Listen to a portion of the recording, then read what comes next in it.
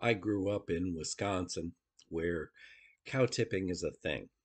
And I was actually pretty famous for my success at tipping over cows. And a friend of mine and I went out one night and he pointed out to a male and he said, "Give it a shot. I bet you can't." So I go over and I put my shoulder against its hips and give it a shove and nothing. Didn't even move. And I thought, well, I'll be. So I kind of hunkered down and I gave a really big shove as hard as I could. And the stupid critter, he stepped to one side, squared up, and didn't fall over at all.